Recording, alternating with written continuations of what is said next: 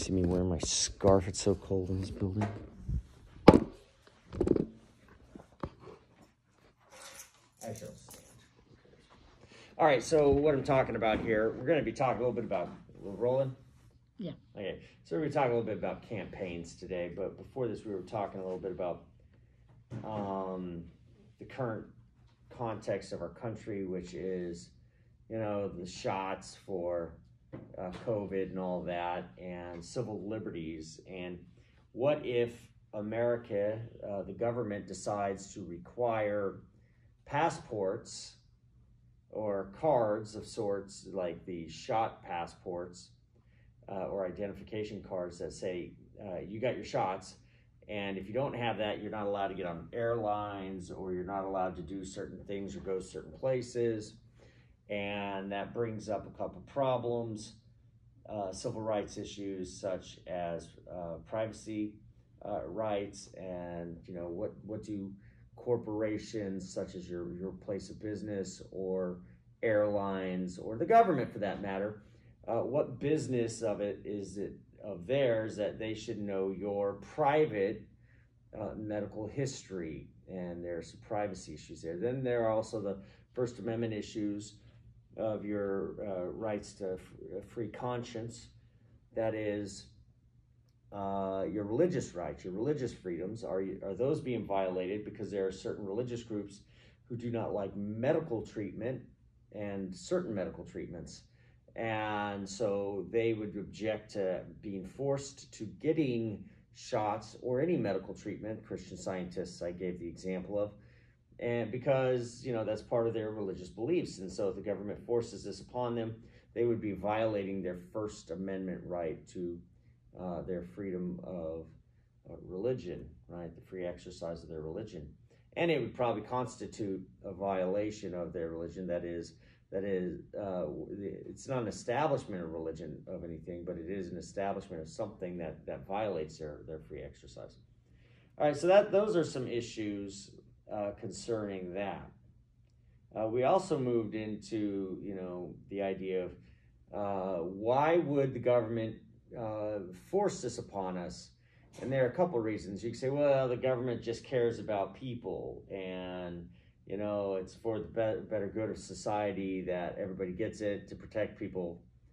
And well, that's a great excuse. There are others right now who are believing that to force this upon the society, mostly this is coming from Republicans that believe it's the socialist wing, the Marxist wing of the Democratic Party, who's trying to force Marxism upon our nation. And this is a means of control of the population, that you can control the population by limiting their movement by use of these types of passports and ID cards, and saying you must do this or you cannot do that. And then you can continually have lockdowns, shut down businesses, prevent movement of society, and there's a sense of population control. Now you can see that one side believes that the other side is nefarious in their approach to this, while the other side is going, no, we're just being altruistic, you know, it's all, you know, so to save lives. And of course, you know, then there's a bunch of data that's thrown out, and by thrown out, I mean they use it to try to prove their points, or they just throw it out because they don't want to look at it. And so it's very controversial right now, and there are people who don't want the shot, period. They just don't trust it. A lot of black people do not want the shot. Why? Well, because the Tuskegee experiment, right, where the black population was used. There were black people who were used. They were given syphilis and experimented upon, and that was the government making use of their power to abuse a portion of our society. So why would you trust the government? Okay, to especially with medicine, right? And so of course that tips my hand on where I stand on government provided medicine. Well, anyway, then we went on into, you know, crashing the American economy, because that is another thing that that is being thrown out there, that political opponents, the Republicans especially, believe that there are many Democrats who are intentionally trying to crash the American economy by destroying it by use of debt, that is, taking on too much debt. So we've heard of all these COVID relief packages that hand out trillions of dollars that have to our population. Now, you should get a couple checks here and there, right? But of course, if you look at the COVID relief bills, the ones that are put through Congress, the Democrats run Congress right now and the presidency, so the Republicans can't stop these bills from going through. And so all these relief bills are going through, adding to the debt. And our debt is, I just saw some over $100-something trillion, right? Which added up to about $800,000 per citizen. That means each American citizen owes $800,000. Then I asked the question, well, that's an awful lot of debt for each citizen, and how much money are you going to get out of all these relief bills? Are you getting $800,000? The answer is no. A lot of this money is going overseas to other countries, okay? And what does America get for these? I don't know. I cannot tell you what America gets for spending money that we borrow because it's going to our debt, right? What do we get out of it? How do you assess that? So there are those who believe that America is in decline, especially economically, and the goal of this is to establish a Marxist, socialist, neo-communistic society, okay? The leaders of which would be people like Alexandria Ocasio-Cortez, Rashida Tlaib. Bernie Sanders is one of the types of people in there who's been pushing for socialism in America for the longest of times. Kamala Harris is a big socialist Marxist. The leaders of Black Lives Matter, Marxists, okay? Antifa, Marxists, okay? Some of the major movements in America right now are communist Marxist movements. They walk around literally with hammers and sickles as insignias on the shields that they carry when they go out to riot. So when you see the riots today, tomorrow, and the next day, maybe on into the weekend and beyond, after the verdict comes in, whether it's guilty or not guilty of the Chauvin trial, the officer, are you guys paying attention to that one?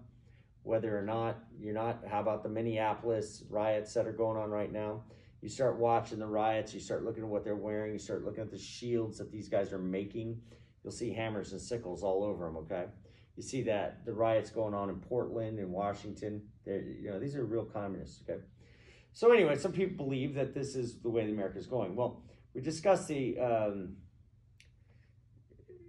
$800,000 now that every American's on the hook for of the debt. And I said, well, that depends also on how much money is worth, because if the greenback, the dollar is, if inflation happens, which it most assuredly will, takes place, the dollar becomes less valuable. That means your greenbacks are worth less, so you'll owe more than $800,000.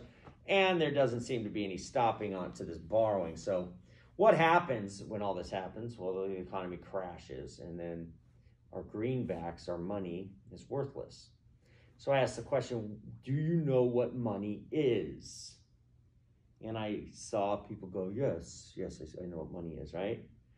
Which prompts me to ask, no, do you really know what money is? And if I said, can you give me some money, and you handed me $1 and somebody handed me a peso, are they the same thing? No. What's different? It's $1 is worth like around 20 pesos. No. Is it 20 pesos? And if that's the case, then the peso has either gotten a lot stronger or the dollar's gotten a lot weaker. And I suggest that that really is. Is that 20? $1 is 20 pesos. Okay, because it used to be $1 was a lot more pesos than that. No, that's how much it is right now because my parents switched money. So the pesos... And sometimes it can go up to 25. Okay, now that sounds, really, to you that may sound like, oh my God, the peso's not worth that much, right? It really is. Well, you say it isn't, but you know, back in my day, it was a lot worse for the peso. Okay? Which tells me the dollar's gotten a lot weaker. So that tells me to say, what are the similarities in them? So let's take 20 pesos and $1. Are they equal? Are they the same thing? What do they mean?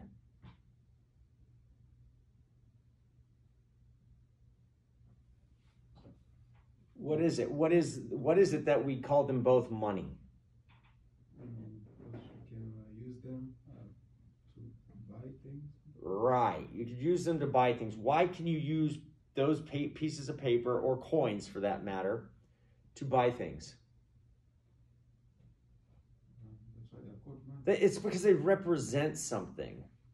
Gold. No, no. Unfortunately, we are not on the gold system anymore. Not in America.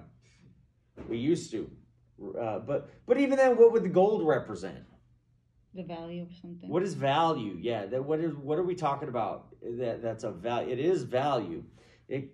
These things represent value, and so that value had to be created or obtained, right? So when you go out and you do a service for somebody, let's say I used to clean carpets, okay, and that has a certain level of value.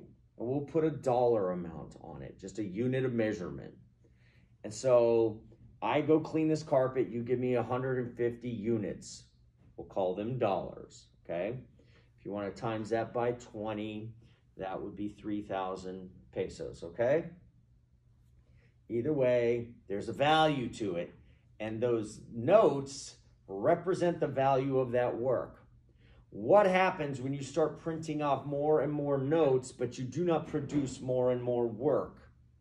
You're not producing more and more value, right? So the paper itself represents less value. See, the paper isn't the value. The paper represents the value created either through the service, such as carpet cleaning, the product that is something I make and sell to you that you could take home, like your clothes, like the textile industry is an industry that creates fabrics, right? And then there are people who take that fabric and they make clothes out of it, or there are trees that people grow and they've created a product and then they sell that product. If there's more of it, it is worth less.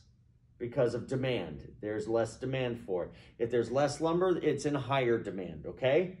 If people don't need as much because we don't need houses right now, it's in less demand, okay? Supply and demand. If demand goes down, the value goes down. If demand goes up, the value goes up, okay? If supply goes up and they go up, supply and demand go up evenly, the value stays the same.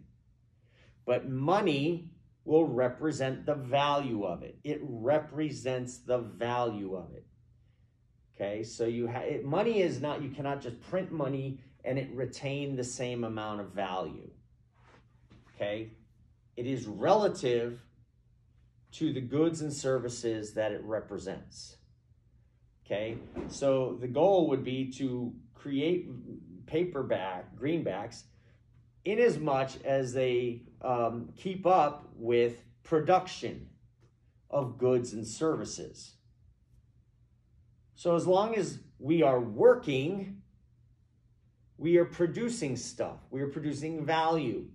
And thus there's money that would represent that value. For me to trade, I can't just go trade carpet cleaning for groceries, okay? I can't just go to H-E-B, right? And go, I want this carpet, basket full of goods here, and I want to give you some carpet cleaning. Or in my case now, I want to teach you some philosophy or some government class. They'd be like, no, we don't accept that. So they have to accept a common currency, something that represents value that we can all exchange for other goods and services. Because bartering, if you remember what bartering is just trading the good for another good, right? You have to go around and go, hey, I'll clean your carpet if you give me that chicken, right? And you're like, yeah, I got a chicken and I need my carpet cleaned. Here you go. But what if you don't need your carpet cleaned? Yes, all right, I don't need a carpet cleaned. You have to figure out how to get, I'd have to still figure out how to get that chicken. So I'd go over to you and go, you need your carpet cleaned? You go, yeah, I need a carpet cleaned. They say, well, what do you got that you'll give me? You go, well, I got a baby calf. And I say, yeah, I'll take that baby calf. I go back over there and you go, do you need a baby calf? You go, like, yeah, I need a baby calf. And I give you the baby calf, you get chicken. See, there's all this weird stuff getting on. So you create currency. So you can go, okay, I'll give you this as currency. Okay. So the government can't just print money. And so when it does and it borrows money, what does that do? It devalues the money that we have. And it takes away from the money that you have in your pocket. Because you have $1 here, and if they print more, it takes the value of that away.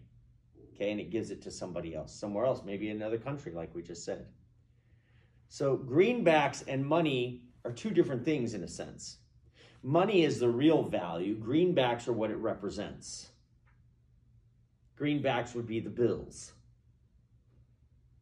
So that is why it's important for the government to not print too much money. That's why it's important for the government to not borrow too much money. Our debt is horrible. And what happens when you owe more money? Well, they're going to take more money. How do they get the money? Taxes.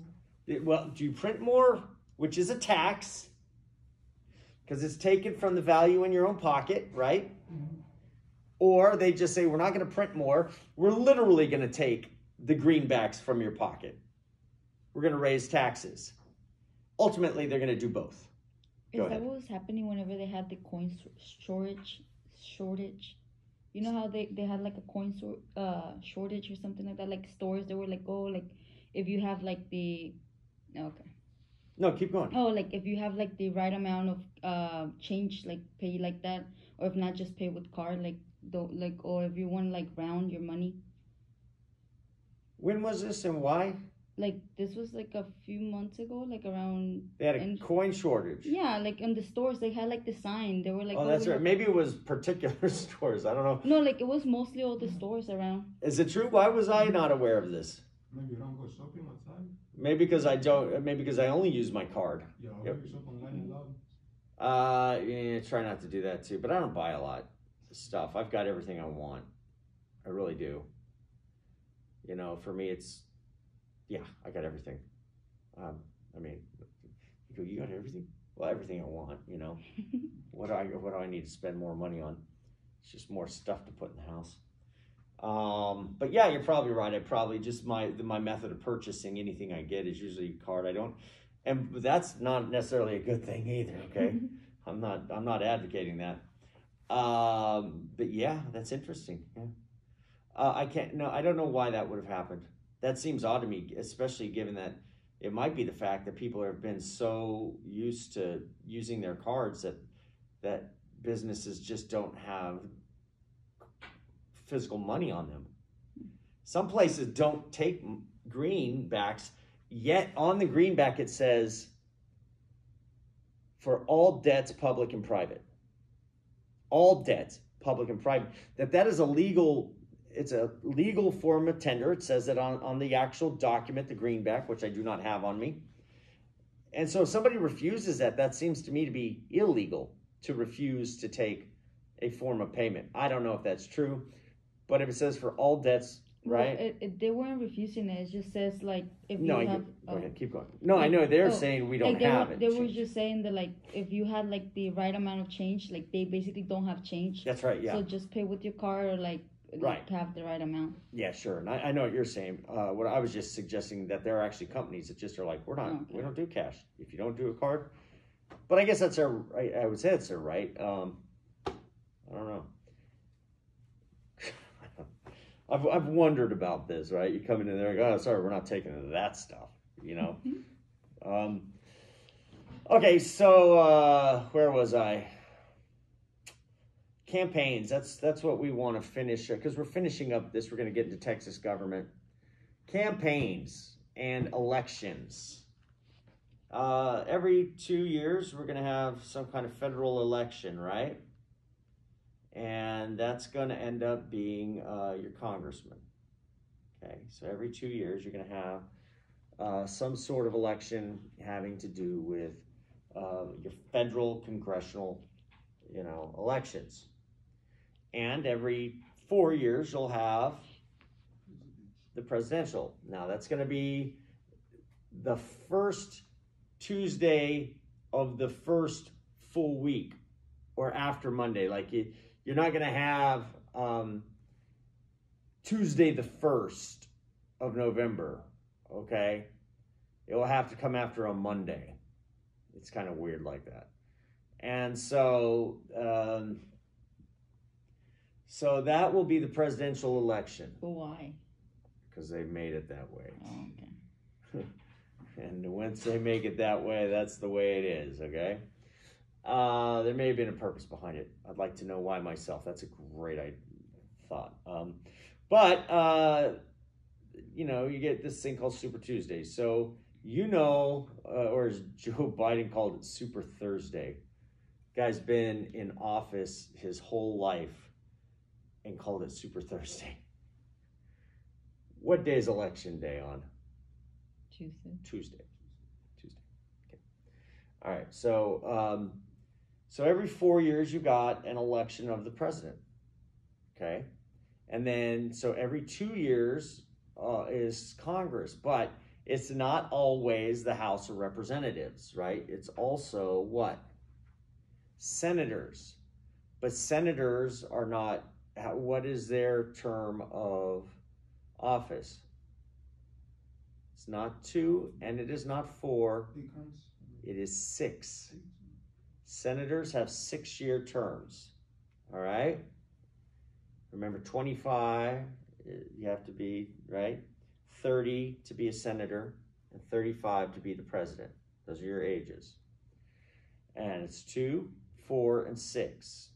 2 years for the House, 4 years for the president, 6 years for the Senate. And these guys are going to be there 6 years, and so so how many senators are there per state? 2. And so what they do is they stagger the elections. So who are in the great state of Texas? Who are our current senators? John Cornyn, right? And Senator Ted Cruz, right? Theodore Cruz.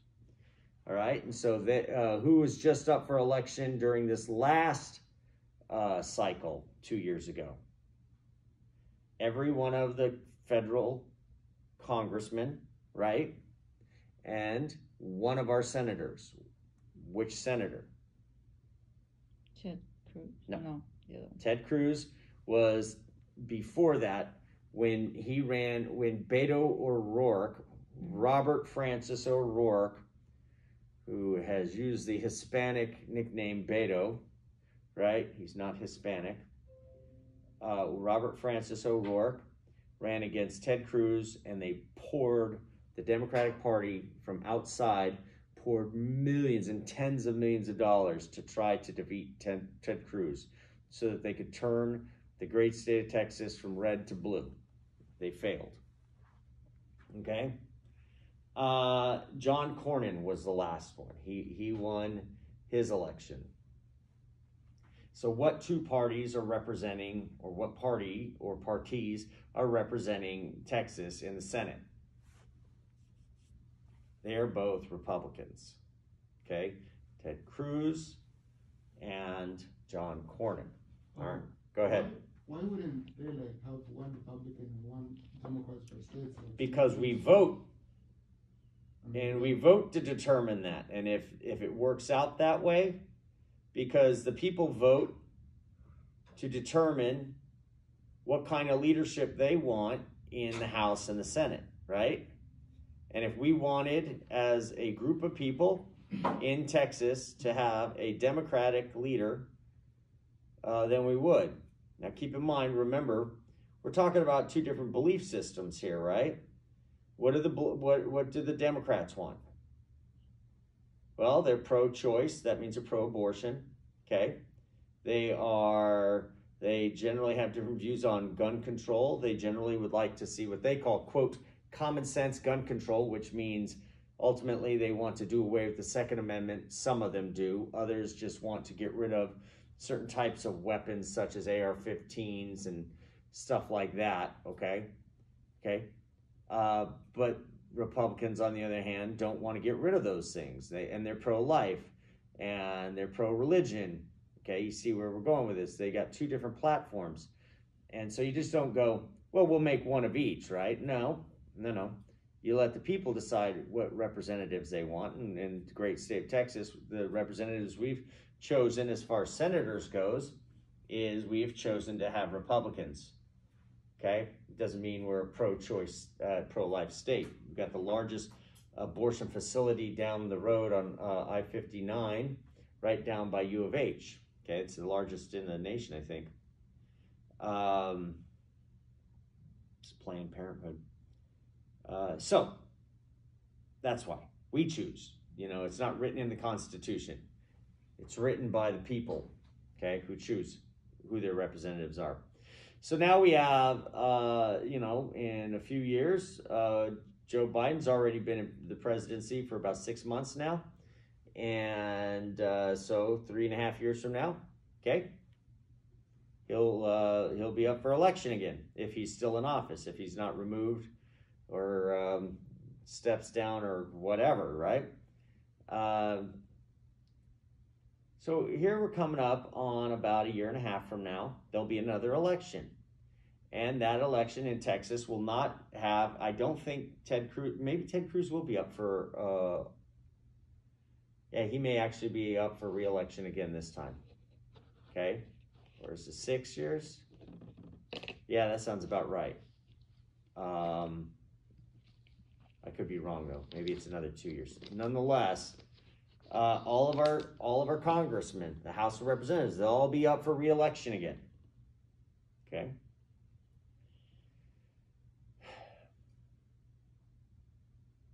What will happen? Well, the goal will be for the Republicans to get more seats in the House of Representatives and overtake the majority of, House Republicans to House Democrats, so that they will have more power, that they will be in charge of committee appointments, right? Who chairs the committees. And that is a very powerful position, so that you introduce legislation, right? You determine what legislation gets even looked at, not just passed, but looked at. The leadership of the House, right, will change from Nancy Pelosi probably to Kevin McCarthy, Representative McCarthy perhaps. And he'll be the Speaker of the House if this takes place. If not, but the goal of the Democrats is to retain the majority in that, in the House. The same thing will go on in the Senate.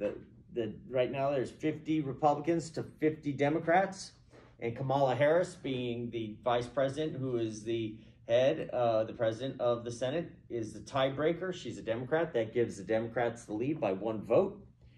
The Republicans, their goal will be to take back the Senate majority, okay? So that the majority leadership will not be split amongst Chuck Schumer and Mitch McConnell, okay? That it will be given to the true leader, whomever that will have the majority. Okay, so how does all this take place? You have to run for office and you have to win. How does this work? What do you have to do? I know. Campaign. Do you just campaign, or do you have to get on into the election? You have to get into the election? How? But how the people choose? Or No. Well, there's a process, right? You got to go you've literally got to, there are a couple ways. First, you could be a write-in.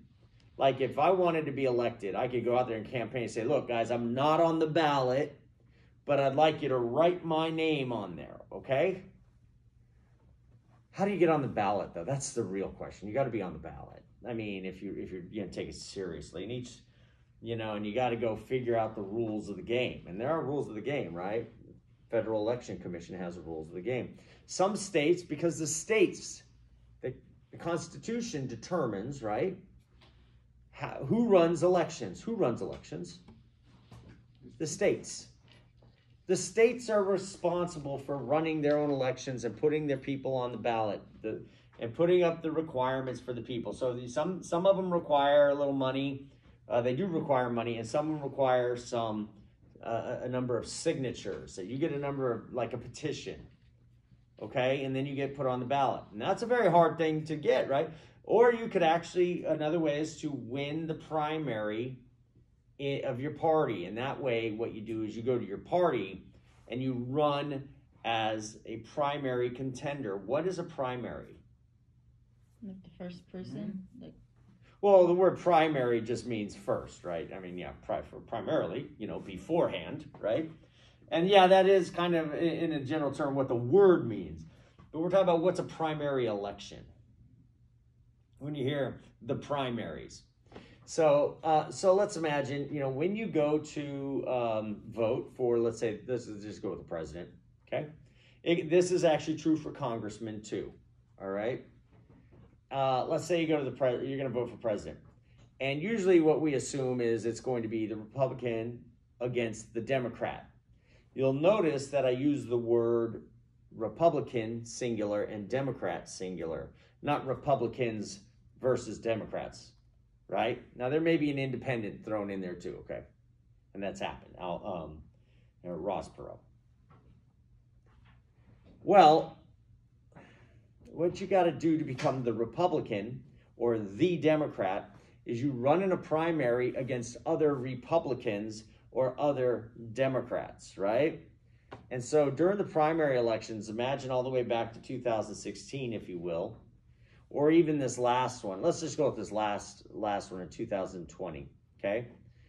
And in the Democratic primary, you had a bunch of people running, right? You had, you had Joe Biden as one. You had Kamala Harris as another. Bernie Sanders.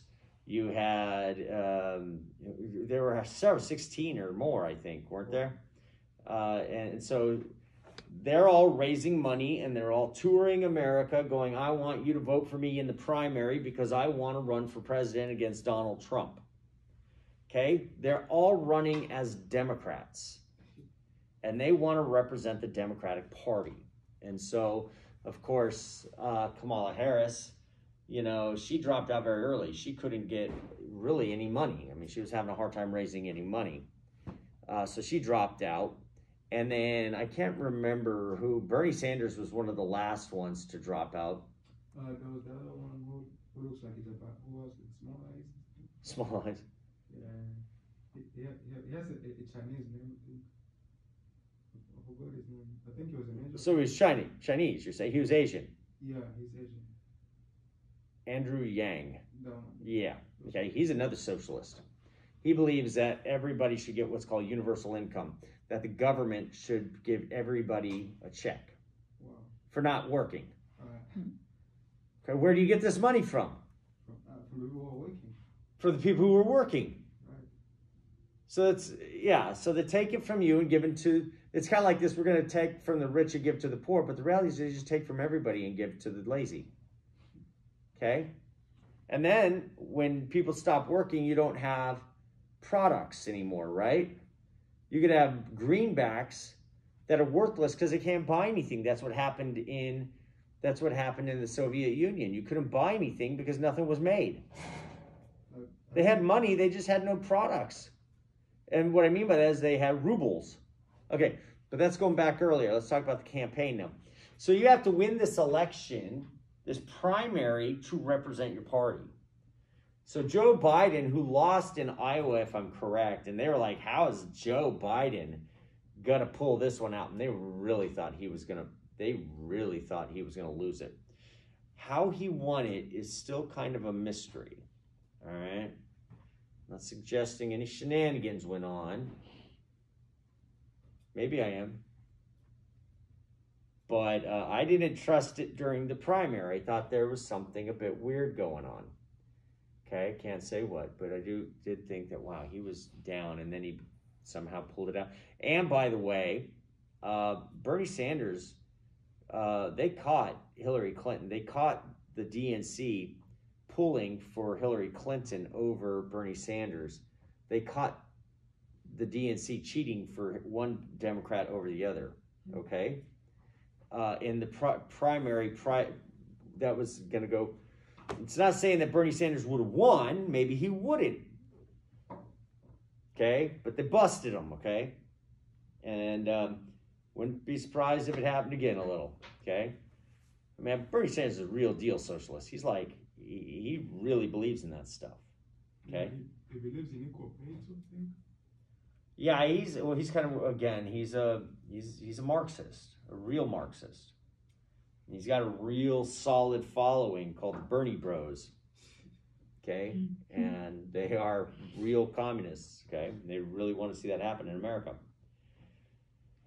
Well, so anyway, turns out Joe Biden ends up winning, and because Joe Biden wins the popular vote among his constituents, the Democrats, right, they determined who they wanted to represent their party, right, and the majority of them turned out to want to, have Joe Biden as their representative over Kamala Harris, Andrew Yang, Beto O'Rourke, and the like. Okay, Hillary Clinton didn't throw her hat in the ring this time.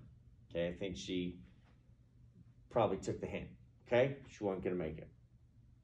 Okay, Donald Trump was not primaried. He was the incumbent. He was the president. So that nobody ran against Donald. Somebody could have, like if Ted Cruz says, I'm going to run against Donald Trump, and when I say nobody did, somebody did, but it was inconsequential. I mean, I don't even think their name would ever got any recognition, okay? But it just automatically goes to him.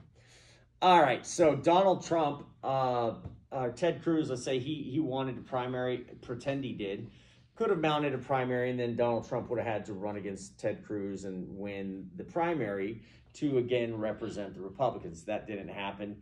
He just represented the Republican Party as the incumbent. The incumbent is the one who is already in office, okay? The incumbent usually has a really good advantage over those who are not incumbents. They've got name recognition. They have a record they can stand on. Hopefully it's not so bad. They are they're not exhausted from campaigning in a primary. They're not, they haven't exhausted their funds from the primary. Anyway, all that stuff. Anyway, you get money from your party once you win the primary. That's one way to get on the ballot, is to win the primary. That's what I'm telling you, okay? And then there are the other ways, the administrative ways, like I said, and get your name on. Other people do, and they'd be running as independents, not as that particular party, if that makes sense to you. If you want to represent your party, you got to go through the party.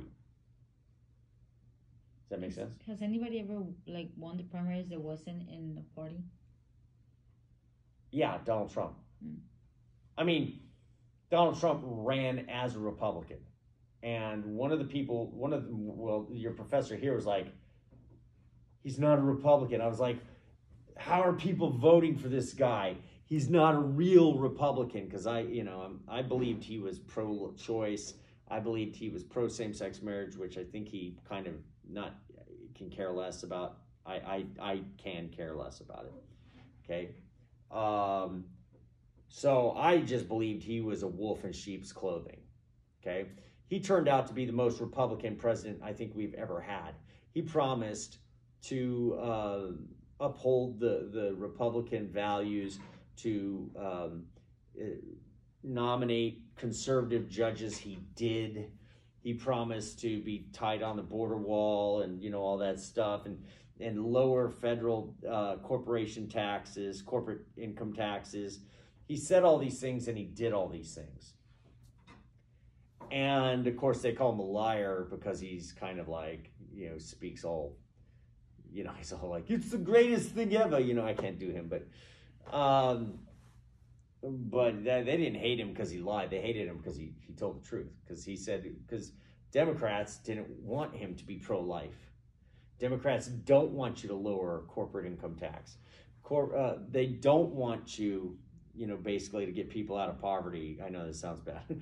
They need people impoverished to vote for them. So they say, we'll help you, okay? And which never comes.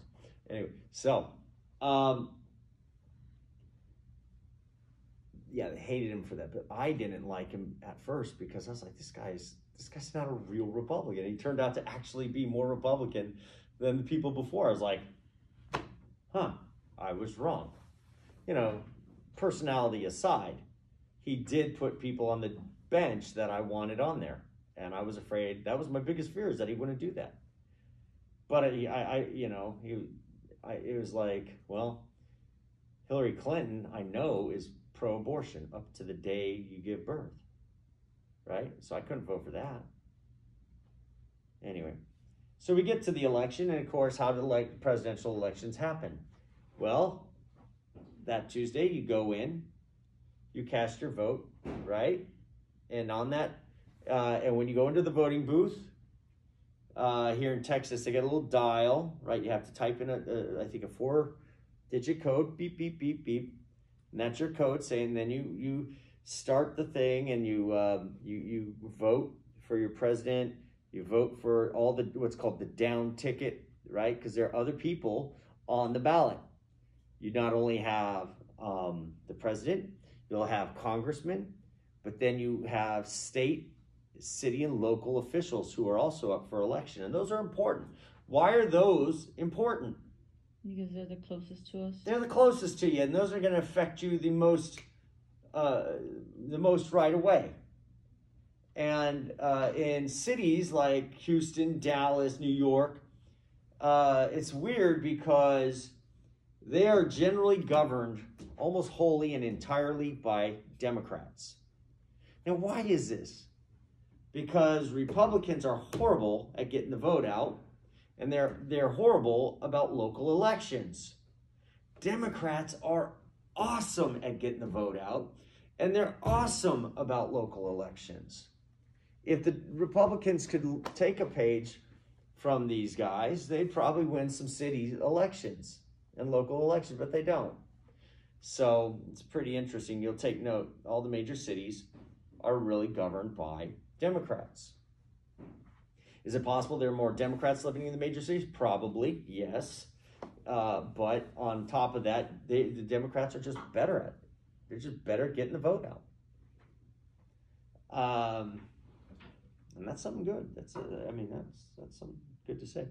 All right, so we talked about the Electoral College, correct? Can you tell me what the Electoral College is?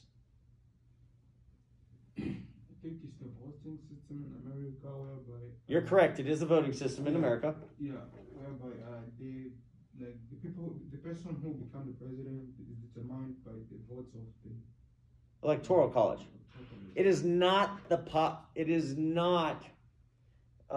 popular vote where we take everybody's vote and just assume America is one whole thing and go, if you get one more vote out of the entire population than the other guy gets, you're the president.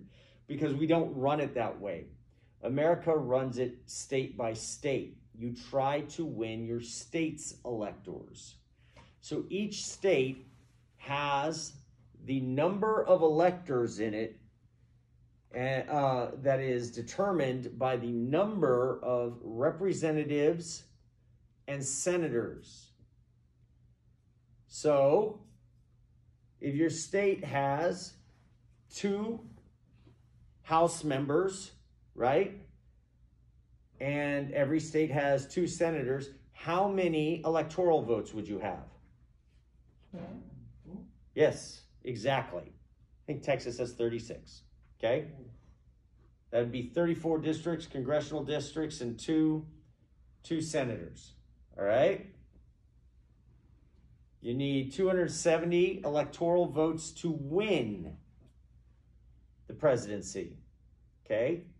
Now, what's interesting here is, well, there are lots of things that are interesting.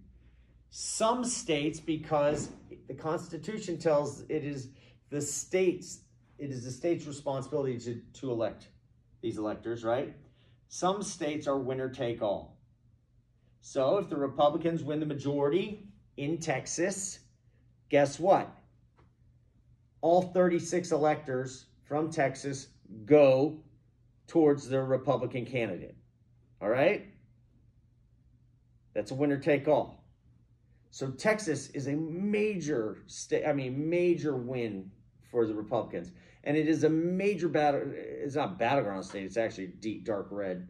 But the Democrats are desperately trying to turn Texas back to blue. Historically, Texas was a blue state, okay? And so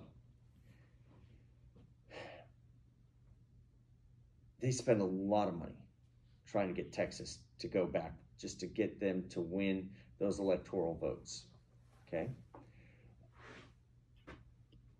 Some states are not winner take all. That means you get the number of electors based on the number of votes you have in the state versus the other. So the electors in that could be broken up. What do you think would be better? Do you think it should be winner take all, or do you think it should be broken up evenly? Say if there were 10 electors, I'm just throwing that out there, and you won 60% of the vote, that means you get 6 electors and the other guy gets 4 electors. Yeah, that sounds good. That would be better. You think that would be better? Because that would represent more what the people want rather than, well, no? No, I'm not. No, Oh. no. Don't let me change your mind just because I go. Yeah, it would be more of a straight democracy. But are we running for the states, or are we running for? Don't get me wrong. I mean, is it a republic or is it a democracy that we're running here? Democracy. No, we are not a democracy. You're a representative republic. Public. Okay. But it's up to the states to determine this, okay? What would that do to California and their huge number of electoral votes, which I think is 56? That would break California up, and you would find that California would probably be about either 30 to 70%, right? You take those 56 votes, and you take 30% of those, right? That'd probably be about 15 votes, I think, right? Is that to your math, right? 15, 16 votes. And that would go to the Republican Party, and I'm sure the Democrats are like, well, we don't want to give all this to them, right? We want all 56 going to our guys. And in Texas, we're like, well, we want all 36 of ours going to our guys, the Republicans, right? Of course, the Democrats here in Texas are probably thinking otherwise, right? But I think Nebraska, if I'm correct, I think it's Nebraska, kind of breaks it down. We'll look at an electoral map and you can tell me. I actually have one. I don't know if I brought it with me. Pretty sure I took it off of my, here, let me see it. I have my notebook, but with my thing here. Yeah, no, I took it off, but I had printed it for us. And, no, I did, I brought it, what do you know? So, yeah, I was correct. California has 55, not 56. But it doesn't say which ones, I think it is Nebraska, though, I'm pretty sure. But if you take a look, there are 538 total votes. DC gets 3. They're not a state, but they still get 3. You can see this here. This is, if you want to pass that around, that's how it ended up in 2016 for Trump's victory. So just remember, the presidential election, you win by state, okay? The states are what determines it. All right? How come DC is not considered a state? This is not a state. It's a district of Columbia. Now, the Democrats right now are trying to make it a state. They're trying to annex it, right? Why do they want to do that? More votes. They want more votes. They want 2 more senators, right? And they want congressional seats, because they know that they do surveys. They know where their population lands on the political spectrum, and it is by and large a far left Democratic group of people that live out there in the District of Columbia. And they go, we could get some House seats, and we could get 2 more senators, thus ensuring us more power. Okay. The goal of the Democrats is to create a one-party system in America like California, where any opposition party really has no power whatsoever.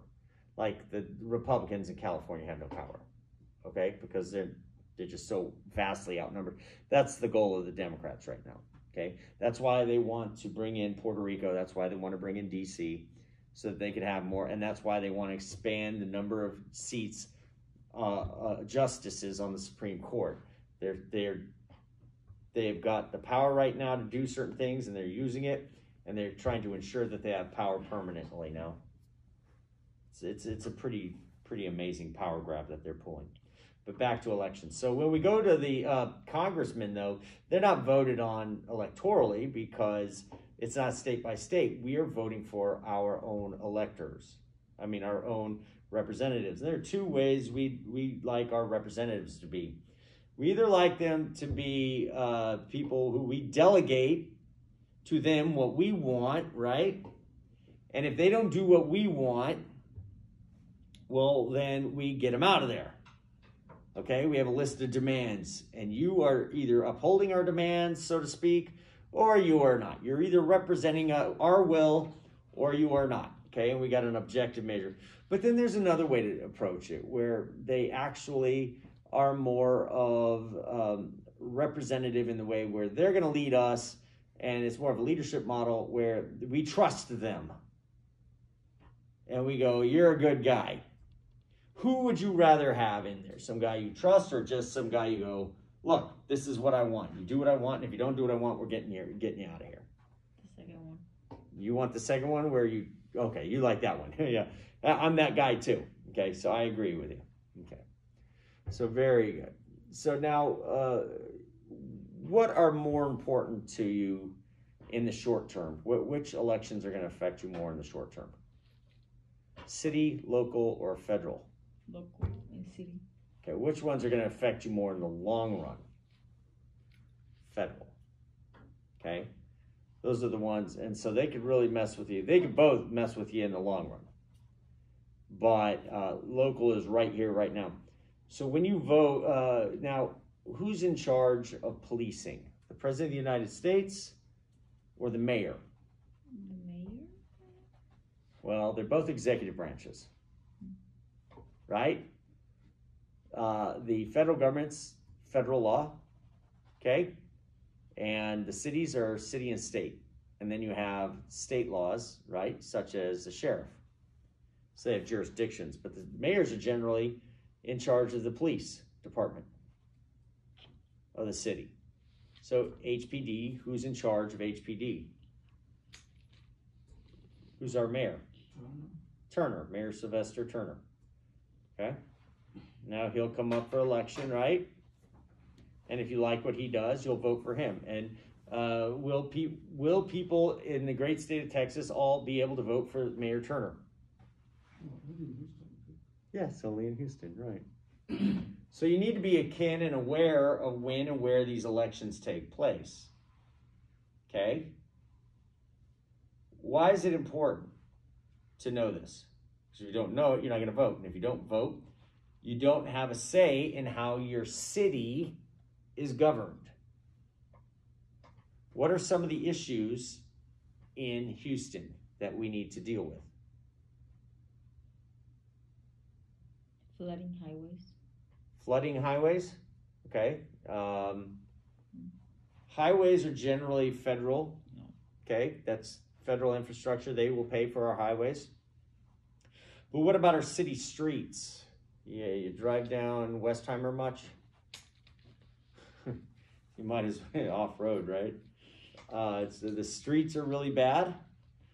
Trash pickup is an issue. If you had an issue with that, water rights are an issue. Those are things. Police is an issue. What about the homeless? What about crime? Is there crime around where you live? You're like pointing somewhere.